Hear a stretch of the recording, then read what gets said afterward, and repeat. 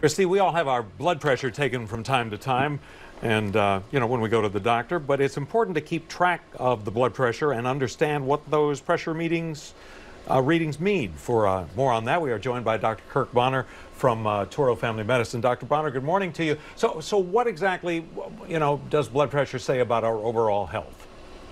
So blood pressure is very important to know about. As we get older, we have resistance in our system from getting older, having more stiff arteries and having more weight on us. A lot of times, a lot of issues cause us to have a high blood pressure, which is what the heart has to do to beat to produce our circulation.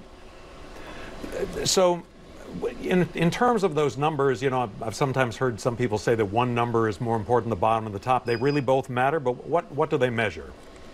Yeah, so what we do is we use a blood pressure cuff, and we have two measurements. One is when our heart beats and tries to push blood through our vascular system. The other number is called diastolic, is when our heart is relaxed between beats.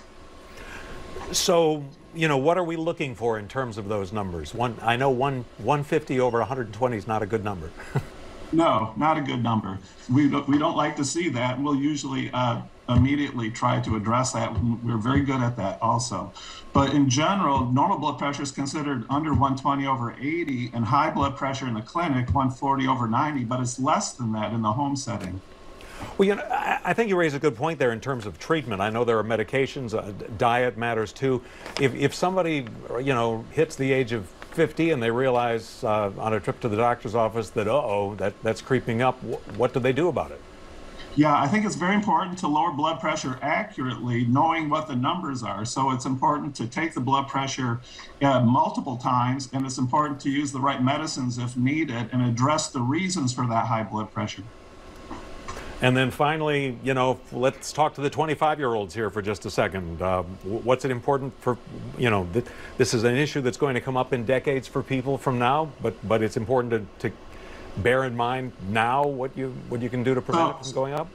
Yeah, so high blood pressure is epidemic, and it's because of lifestyle, it's because of diet, lack of exercise, lack of sleep.